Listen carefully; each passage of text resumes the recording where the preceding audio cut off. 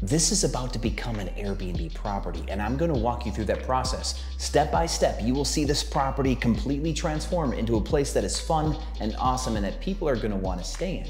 My name is Sean Rakijich. I've done this hundreds of times. I've been hosting for 8 years. And today, you and I are going to create an Airbnb together. This is a big project. This video is episode 1. Let's begin. I have got so much that I wanna share with you guys. Wow, this is low. Hi guys. Every room is going to be painted a completely different color. I've already gotten started. I'm ADHD. The living room, I wanna show you as soon as I can. So we're about to do that. This paint is for this room. I've got a wild idea. I bought these sleigh beds, ones that have this really big footer, and the beige color of the sleigh beds combined with like a natural wood color, and then the certain shade of brown that you're about to see, I think is gonna go really well. This is going to be the master bedroom of townhome number 1 of 2. The other one will be another series of videos, I'm sure. Let me give you a tour of the whole place. This is the master bedroom that you saw. Cool fireplace, really big ceilings. Yes, it's going to be brown. I need you to trust me on that. Now for the bathroom. The cool thing about the bathroom is not only does it have double vanities, which is nice for groups of people, but the second section here, we can add like some stools and create a makeup station. To make that happen though, we're going to have to change this lighting that's not nearly good enough. We'll probably have to put a perimeter light around that mirror so you get good even lighting because makeup's an art form. Now here's the thing about masters. A lot of times masters have his and her bathrooms, like the double vanities, but for Airbnb, that's not really how this world works. If you have a bathroom with dual vanities, that's a great room to have 2 queen beds, right? You have 2 separate groups of people staying, 2 separate groups of people trying to prep for their night out, dual vanities, 2 queen beds. This room, we'll also try to stuff 2 queen beds if we can get away with it. If not, we'll put a king. This is gonna be a version of like navy. It's called Revel Blue. It's not quite as dark as navy. It's gonna be a little bit more bright.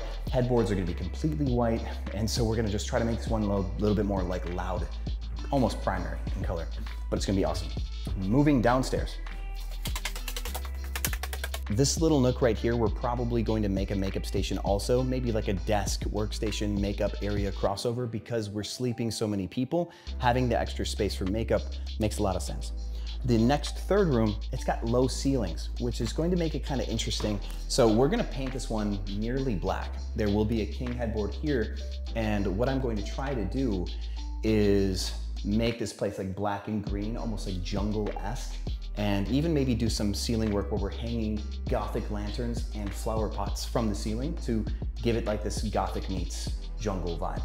It should be really, really cool. We're gonna take the shelves off and paint that back wall black, maybe leave the shelves white, something like that. Then this is the dining area and the kitchen.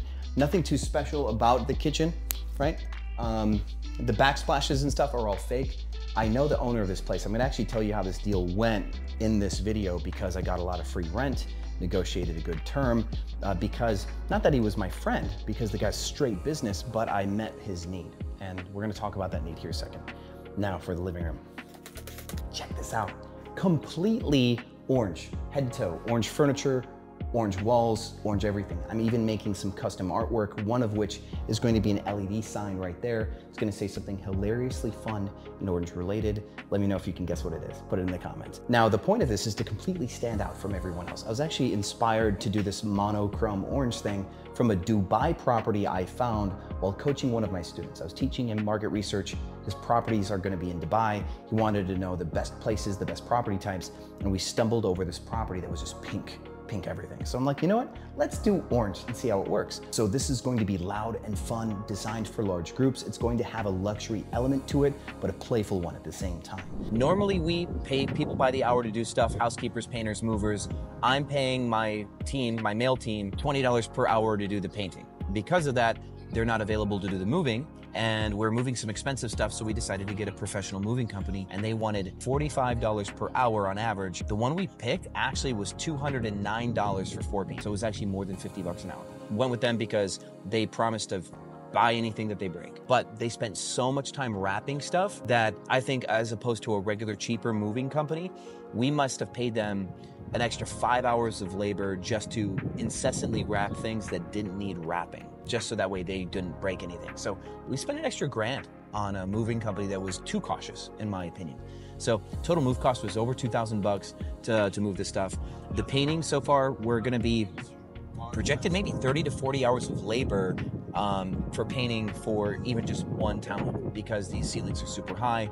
So, and that's like 40 labor total. So 2 guys, 20 hours, 4 guys, 10 hours each, something like that. The cost of product, furnishings, stuff like that, I don't have a hard number for you, but still hoping to get it done for less than $10,000 per place in furnishings. But we've got some special things in there that could really drive that price up, but I'll have to show you at the end and notate those costs at the end. Custom artwork, we're spending at least $3,000 in custom artwork, maybe even upwards to $5,000 or $6,000.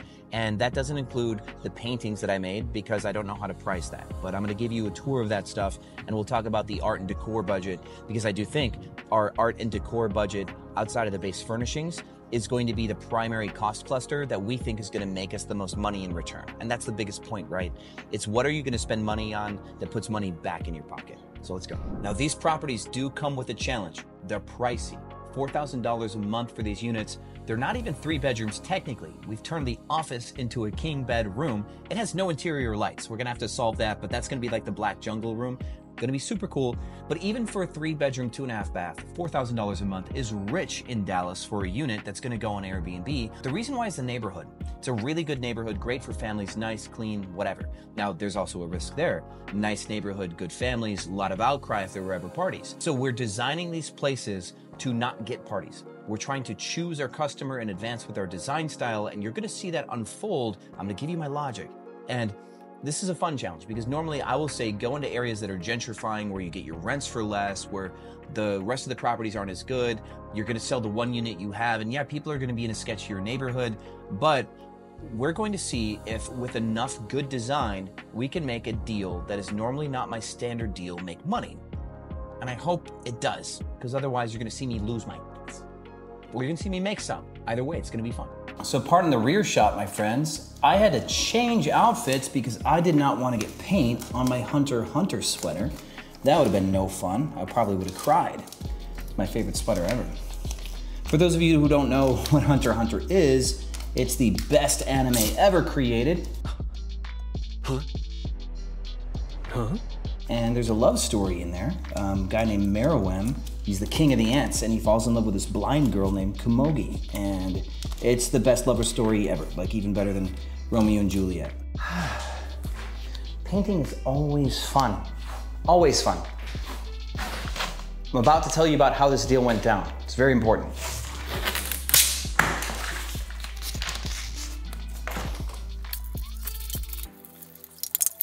Look at this color. Look at that nearly black, beautiful color. Wow.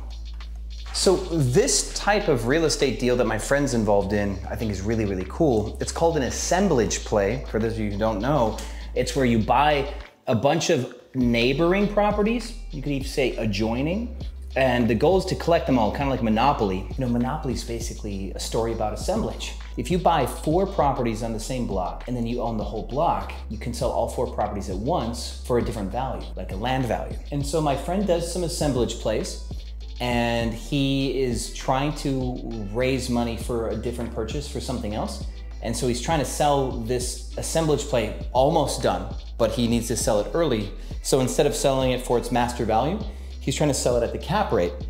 And the thing about cap rates is it's based on what you're making, like what you're collecting in rents. So in order for him to sell it at a cap rate, it has to be occupied. So I decided I would make him an offer. And this is why rental arbitrage can be so cool in some situations. I told him, hey, you need rent roll for this. You've got a few unrented townhomes. I'll rent them from you so that way you can sell it at its actual cap rate faster, because you need to be collecting rent. And I'll sign it like a 2-year-long lease, and you know, maybe even hold it till the assemblage is done.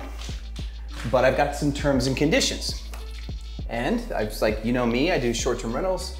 I would like to do short-term rentals at this property. And because I can take multiple townhomes from you and take them really quick, I would like some free rent. That was like the general basis.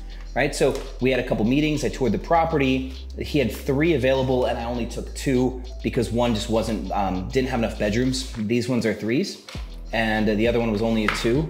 And because of the square footage, he wanted basically the same rent and I said no. So this one, I'm getting 8 weeks of rent for free. And I was able to talk down his security deposit from 1 month of rent, which this rent is like $3,900. I talked him down a little bit on the rent too.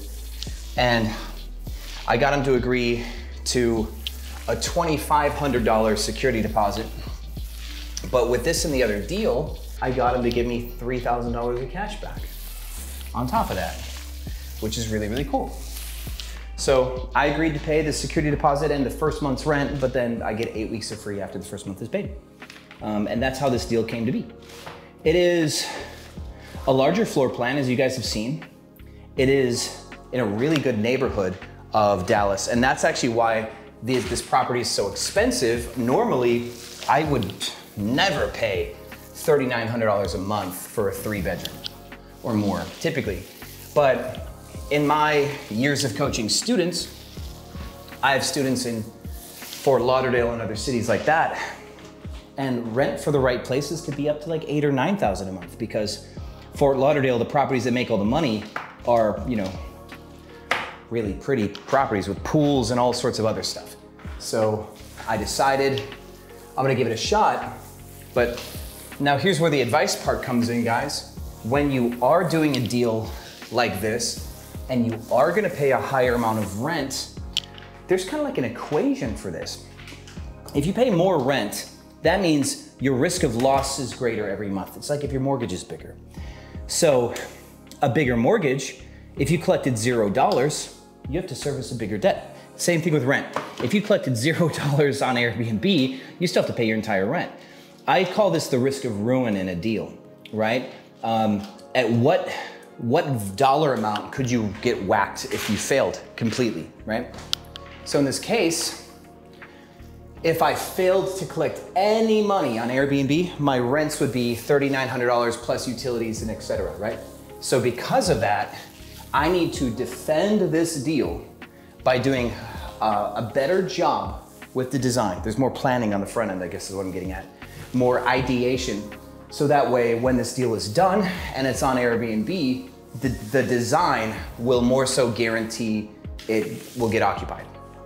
Now, some of you might go, well, duh, Sean, but let me remind you guys, my 155 Airbnb properties, like my scale to massive size, has largely been studios, 1-bedrooms, 3-bedroom apartments in B-class properties, stuff like that.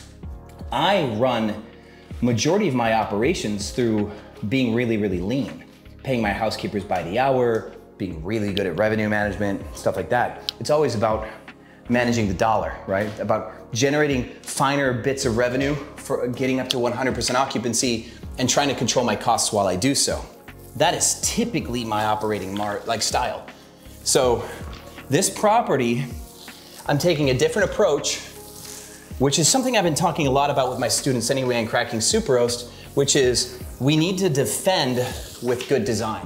So back in the day, when I first started on Airbnb, say 2015, you could literally just put a bed on the floor and somebody would pay for it.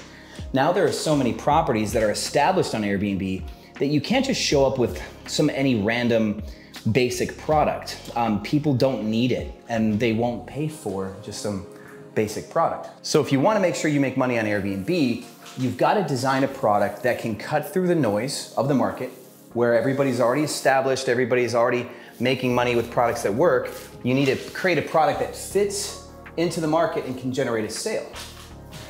And this doesn't necessarily seem so important in peak season. A lot of people get started coming into peak season and their properties do just fine. They find out that it's not working in slow season. And the mechanics of this are that in peak season, when there's not enough inventory, you'll get booked because all the good stuff gets booked first and then you get booked last if your property is average. But in slow season, all the operators in the space are smart enough to change their prices now. That's not some mysticism thing. So now properties that are really good will change their prices in slow season to make sure that they get booked, and there are not enough customers for everybody, so then you find yourself on the wrong side of slow season with no occupancy because your product is just basic. It's a commoditized product. It is just a room and some beds. So what I'm saying is, my summary, as I ruin my tape here, good design is most important in slow season.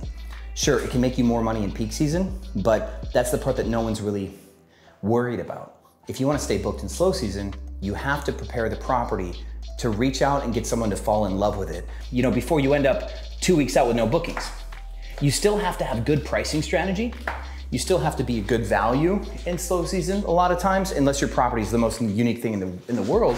You still have to price to move your product depending on how slow your season is. But now the days of just dropping your price in slow season, it's really not enough to guarantee success. You also have a product that can sell compared to everybody else who's also dropping their prices. So what do you guys think? Is the dark gonna work? Hang some Gothic lanterns and some flower pots from the ceiling. Oh, by the way, I'm also painting the ceiling as well. We're gonna do the whole thing, just like I've been talking about in the videos. Let me wrap this up. I'll see you in the next scene.